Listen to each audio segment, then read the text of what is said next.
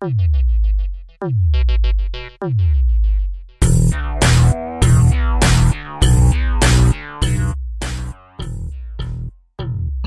Ultima is a possible future supercontinent configuration also called Pangaea Proxima, Neopangaea, and Pangaea II. Pangaea Ultima could occur within the next 250 million years. This potential configuration, hypothesized by Christopher Scotese, the surface of the Earth is broken into large pieces that are slowly shifting, a gradual process called plate tectonics. Using geological clues to puzzle out past migrations of the continents, Dr. Christopher Scotese, a geologist at the University of Texas at Arlington, has made an educated guesstimate of how the continents are going to move hundreds of millions of years into the future. According to the hypothesis, Pangaea Ultima will form as a result of the subduction of the ocean floor of the North and South Atlantic beneath eastern North America and South America. This supercontinent will have a small ocean basin trapped at its center, the original concept being based on previous calculations on the tectonic plates' movements, as well as a natural inability to project geologic change past 50 million years in the future. It is unlikely for Pangaea Ultima, as we know it, to form. It's all pretty much fantasy to start with, Scotese has said. But it's a fun exercise to think about what might happen. And you can only do it if you have a really clear idea of why things happen in the first place. As Yogi Berra might say, it looks like deja vu all over again. It's about as fast as your fingernails grow. Maybe a little bit slower, Scotese said. Still, over millions of years that minute movement will drive the continents apart. Around 50 million years from now, North America is predicted to shift slightly west and Eurasia would shift to the east, and possibly even to the south, bringing Great Britain closer to the North Pole and Siberia southward towards warm, subtropical latitudes. Africa is predicted to collide with Europe and Arabia, closing the Mediterranean Sea. A long mountain range would then extend from Iberia, across southern Europe the Mediterranean mountain range, through the Mideast and into Asia. Some are even predicted to have peaks higher than Mount Everest. That collision has pushed up the Alps and the Pyrenees Mountains, and is responsible for earthquakes that occasionally strike Greece and Turkey. Similarly, Australia is predicted to beach itself on the doorstep of Southeast Asia, and a new subduction zone is predicted to encircle Australia and extend westward across the central Indian Ocean. Australia rotates and collides against Borneo and South China.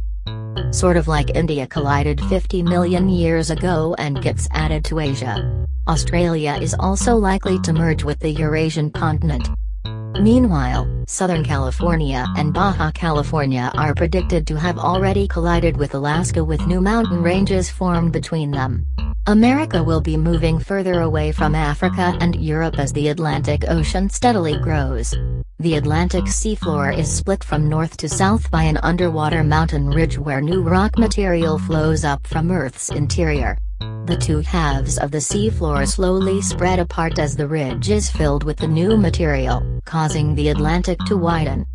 And about 150 million years from now, the Atlantic Ocean is predicted to stop widening and begin to shrink because some of the mid-Atlantic ridge will have been subducted.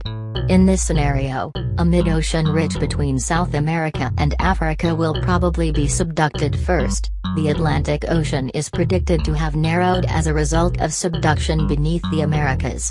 The Indian Ocean is also predicted to be smaller due to northward subduction of oceanic crust into the central Indian Trench. North and South America may be pushed back southeast, and southern Africa would almost hit the equator and have reached the northern hemisphere. Australia may join back to Antarctica, meeting the South Pole. When the last of the mid-Atlantic ridge is subducted beneath the Americas, the Atlantic Ocean is predicted to close rapidly.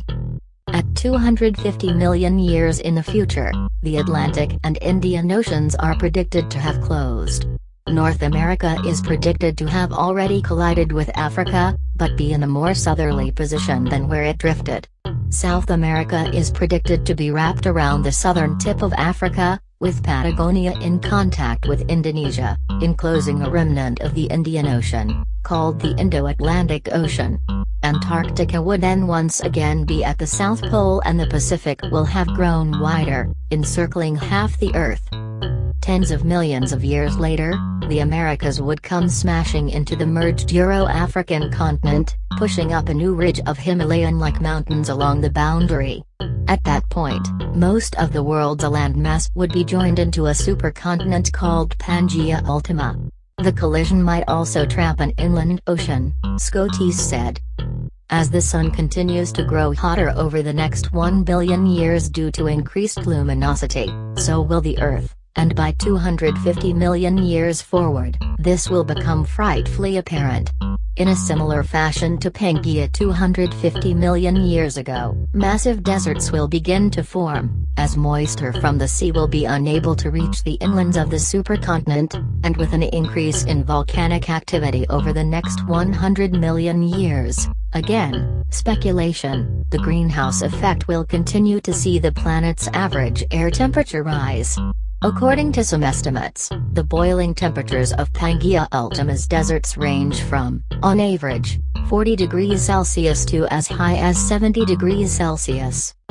This slab pull theory for the mechanism driving the motion of the plates stands in opposition to the older river raft theory. For a long time, geologists had this model that there were conveyor belts of mantle convection, and the continents were riding passively on these conveyor belts, sort of like a raft on a river, Scotese said. But that theory's all wrong. Scotese continues to say it's like if you're traveling on the highway, you can predict where you're going to be in an hour, but if there's an accident or you have to exit, you're going to change direction. And we have to try to understand what causes those changes. That's where we have to make some guesses about the far future, 150 to 250 million years from now. In the case of the widening Atlantic, geologists think that a subduction zone will eventually form on either the east or west edges of the ocean. At a subduction zone, the ocean floor dives under the edge of a continent and down into the interior of the Earth. Image courtesy and research information from the thesis of Dr. Christopher Scotese.